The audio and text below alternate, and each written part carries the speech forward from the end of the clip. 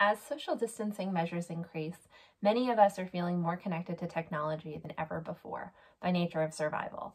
We are using it as an opportunity to see face-to-face people that we can't see in person.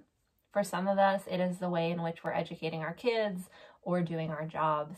And we've been able to see inspiring stories from people all over the world who are in the throes of a similar situation with coronavirus.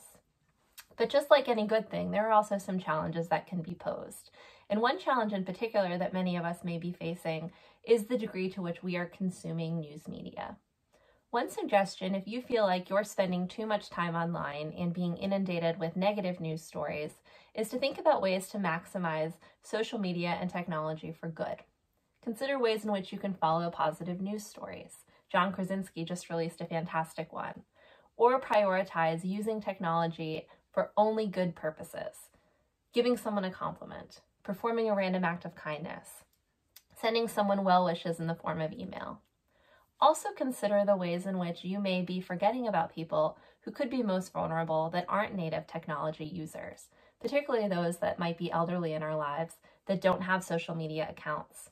Make sure that as you are using technology to connect, you're also thinking about those that don't have technology to connect or aren't as comfortable with it, and that you're including them in your process of communicating as well.